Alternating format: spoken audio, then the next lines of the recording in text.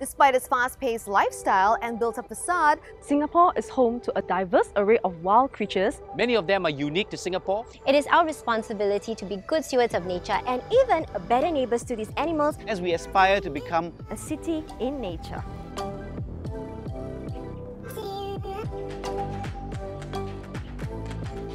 You've seen them on many viral videos, our cute otter neighbours exploring the city. Otters have always been native to Singapore.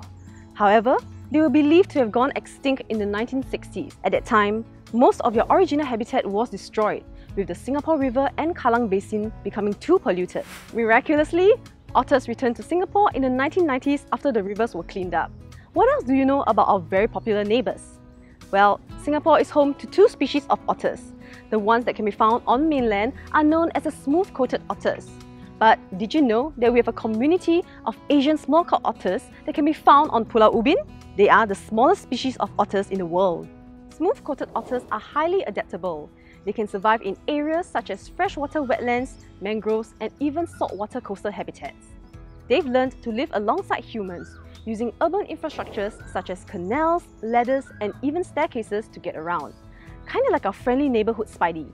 But instead of shh, it is shh, shh. Yeah, the otter's diet in Singapore consists mostly of fish, but sometimes they do enjoy feeding on shrimps, frogs, and snails. Escargot. Fancy. Did you know that the young otters are extremely playful? The next time you spot an otter family, do keep a lookout for a little baby otter juggling small rocks. If you witness a dramatic fight among otters, do not panic. This is all part of their natural behaviour to fight with other families over territory. Observe them from a distance and watch the final showdown where one family drives away the other to emerge victorious. Otters living alongside humans in a city is unique to Singapore. Researchers come all the way to Singapore just to study our otters. Aww, otters are so cute! They must be really friendly, right? No. Otters may seem lovable and playful, but they are still wildlife.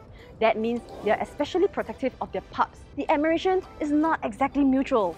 However, if you do get some curious otters entering your property, hire a contractor to install fencing without any gaps so that the otters cannot slip through. And also, ensure that the fencing is high enough so that they are not able to jump over it. When you encounter otters, appreciate them from a distance. Keep your voices low. Do not corner them or walk between a mother and her pups. If you have a dog with you, keep your dog on a tight leash to prevent it from chasing the otters. It is illegal to feed wildlife in Singapore, so please do not feed our otters, as your act of kindness will affect their natural eating habits that keep our ecosystem healthy. Let's continue to appreciate our charismatic Singapore otters. They belong here, and we must learn to coexist with our beautiful neighbours. If you see any otters in distress or injured, do call the Acres hotline.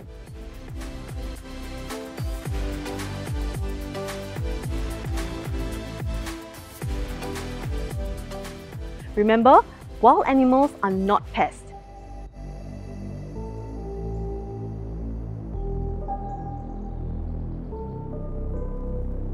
Visit acres.org.sg to learn more.